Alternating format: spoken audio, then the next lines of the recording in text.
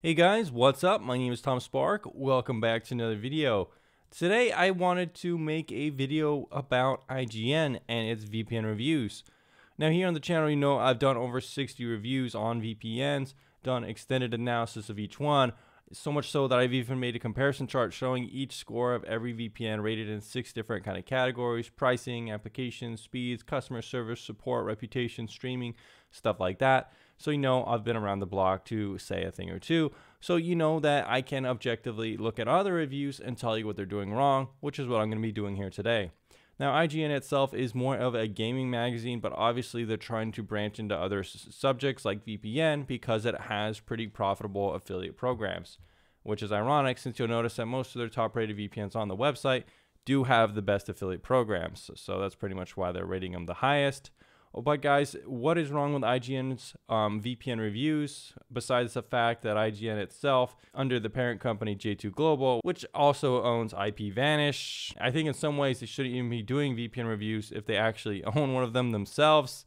That's just my opinion though. Hey guys, if you haven't checked out my website, I really encourage you to do so. It's called VPNtierlist.com, and essentially what it is a collection and kind of organization of all the content on my channel. You could view the tier list, which ranks all the VPNs pretty much in existence. You could click on the VPNs themselves to visit the VPN, click on the numbers to visit the review.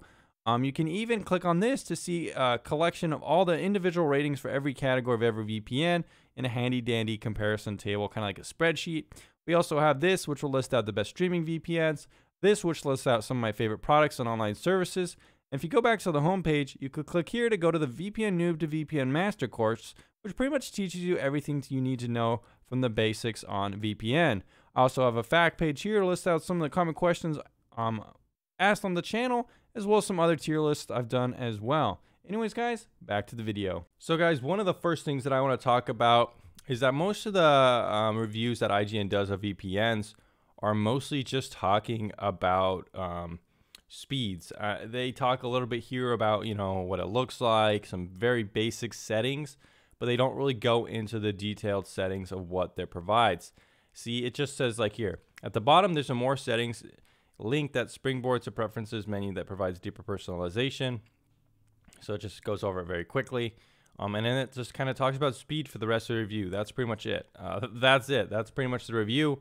And of course, TorGuard, the top rated VPN here on the channel, somehow gets a 5 out of 10, which is horrible on IGN's website. So we want to take a look at like how that can happen, what the reviews here look like on the website.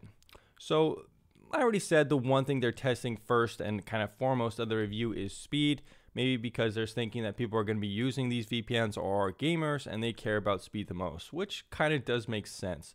But I do think focusing so much on speed and not talking about anything else doesn't really provide that good of a review for the end user. Additionally, speed tests on this website seem to be tested from different locations, perhaps different time of days, and the test results don't seem very accurate to me. Take, for example, this afternoon latency test with gaming. As you can see here, there's different speeds for different providers. If you look at something like TorGuard, it is not getting as good of speeds as something like NordVPN. But if you look very closely, NordVPN, the server location itself, is just listed as United States. So it's not really clear where this person is testing this server. Chances are the server they're testing from NordVPN is actually closer to the real world location, which got them better speeds. Whereas with TorGuard, it's using Chicago. If I were to guess where this person was testing, I would say it was somewhere in Seattle, because there seems like they're getting better speeds in Seattle than compared to the other kind of locations. You can even see in Bend they're getting better locations than stuff like here, which is just generically United States. So this is a problem with their speed tests. They're not testing the same service for every VPN, which is kind of disappointing because it's presenting results that aren't very accurate. Not only that, but speed of me, it's not that accurate of a website in my opinion. A lot of times they do speed tests on that website and they're not very accurate. They're overly slow or overly fast. They're just kind of all over the place, unfortunately. So it's not a very good website to test the speeds either. And the kind of confusing thing is that they're presenting this table as if it's from Speed of Me, but it's really just their personalized gaming tests with the VPNs.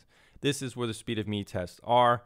And as you can see here, they're overly slow. So this person probably doesn't have the fastest internet connection, but I have never ever gotten only 20 megabytes a second or megabits a second or 18 megabits a second here with TorGuard and some of these others. It just seems kind of out of whack, out of skew. So for the entire basis of the review being the speed test and then themselves not seem very accurate, kind of loses the legitimacy already. However, we could take a look at some of the details here in their reviews to see kind of what they're missing.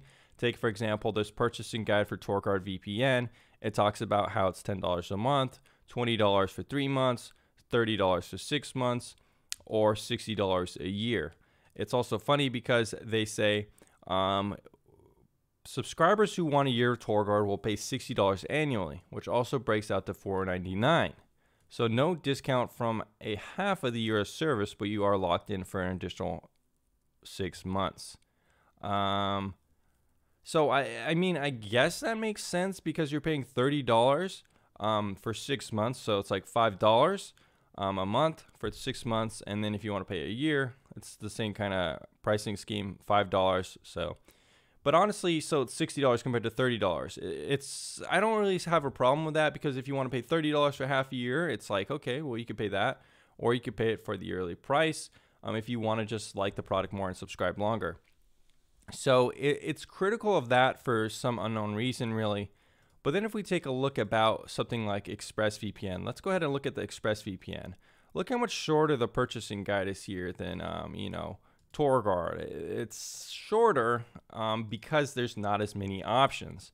Somehow IGN has figured that having more options is a bad thing. I'm not really sure why. ExpressVPN doesn't even offer the same kind of plans that TorGuard offers. It doesn't offer a 3-month plan, so that's annoying. So somehow for IGN, costing $13 a month or $60 for 6 months for $10 a month, the best monthly rate comes to 12-month subscription. There's no criticism here at all. And if you look at it here, right here, they're like, oh, well, you still have to pay $30 for 6 months. ExpressVPN is twice the amount, and they're not even criticizing it all. Now, they do say here a little bit, wait, do they even say that? Let's look up the word expensive. I just looked up the word expensive, and it's nowhere anywhere in this review. So they don't criticize ExpressVPN at all with being expensive. They say here, it costs a bit more than NordVPN, its closest competitor.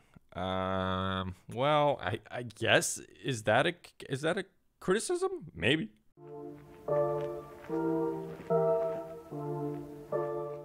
Another thing I kind of want to talk about with these VPN reviews is that they're very inconsistent in how they recommend things.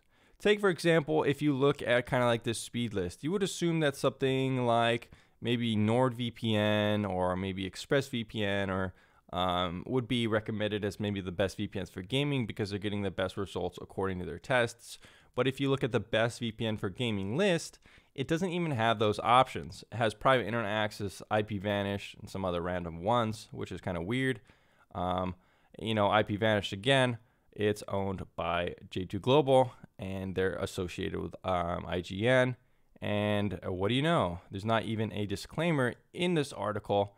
To be fair, they do have disclaimers elsewhere on the website, but they don't put it here, which is not okay in my opinion. Again, another thing I want to point out is that in some of their best VPN articles, like the best VPN services for 2020, the information is out of date. Take, for example, here, it said ExpressVPN does limit you to 3 simultaneous connections, which is not true. ExpressVPN actually gives you 5 simultaneous connections, so they just kind of have parts of their lists and reviews that don't have the right information, which is definitely disappointing. Not only that, but if we take a look at this list of the best VPNs, let's see what the commission rates are. ExpressVPN has 100% commission rates for 1 month. It's the most expensive VPN. It's the most popular VPN for affiliates because it makes them a lot of money. Now, is it the worst VPN in the world? Well, definitely not. But again, CyberGhost VPN, definitely not as popular, but still very popular among affiliates because it also has 100% commission rates and a very good affiliate program. NordVPN, another VPN that has 100% commission rates and is very popular for the same reasons. TunnelBear also has very high affiliate rates, 50%. Windscribe also has 50% commission rates as well. These 3 VPNs all push you toward long commitment plans, which is going to make the website more money. They all have 100% commission plans on the 1 month, and they're all pretty expensive, so it's also going to make them a lot of money as well.